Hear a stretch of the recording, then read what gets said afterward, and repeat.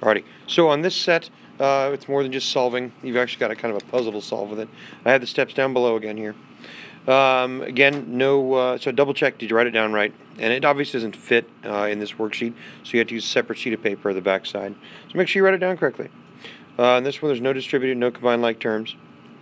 I'm going to draw my line here. And we can see we're to the add and subtract phase, so I'm going to add 5 to both sides. Add 5 to both sides. And I get x over 2 equals 16. Now some of you right here go, oh, 8. No, you got to finish showing me the work here. We're going to multiply off that 2, and x equals 32. Again, go back and show the check.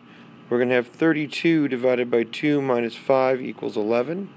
Well, 16, right, minus 5 equals 11, and that's true. So my answer was correct.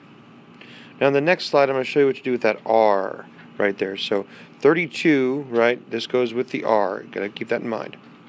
So here we said, again, x is 32, so I've got an r. That means everywhere I go up here, I find 32, I write an r. So there, and if we go along the bottom, spot right there. Over here too. So make sure you catch them all, please. Alright, you've got a few more of these to do then. And again, I'll share the answer and that sort of thing with you later then.